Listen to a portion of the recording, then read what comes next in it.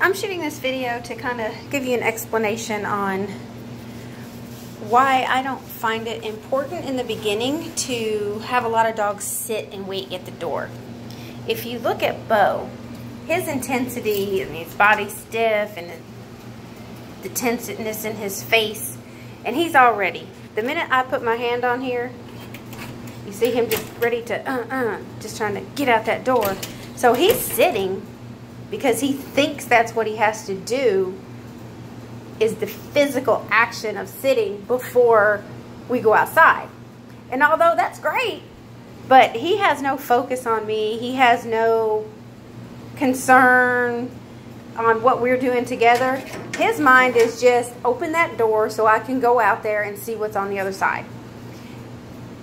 And that's not really what I want. I want to work towards getting his mind in a better place of, hey, we're going outside, but, you know, what's the human at the other end of the leash want to do? You know, just because we're standing at the door doesn't mean I'm actually going to open it and let him go out. See the movement forward? Like that.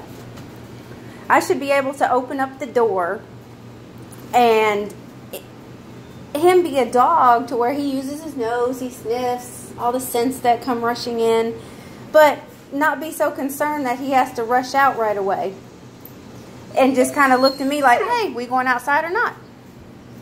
And that's him trying to figure out what to do. So I will stand here for a while, and I will have a lot of sessions just standing here after we have a potty break or something, going in and out and opening the door. Not, nope, leave it.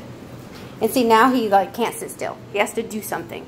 So the whole idea is to rest his mind, to get his mind in a calmer place. And that's going to take a lot of things. It's not going to just be this exercise at the door. It's going to be building his confidence, letting him know that the world is not his platform to take care of, and just let him feel more comfortable and relaxed in his environment. And you see he's working through that.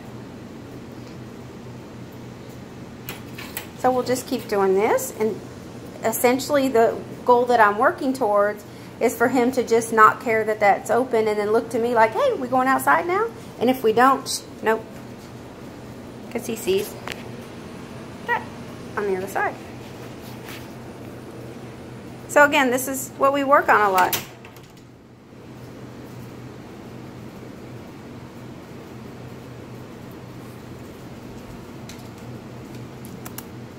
And I will help him along the way by giving him little, raising my hand to lift his eyes towards me, or calling his name, just so that I can start to establish and that I want that eye contact. I want him to look to me before we make our next move.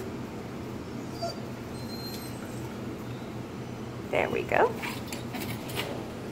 And then I'll aim for, even though I got it before I opened up the door, I want it before we actually go out.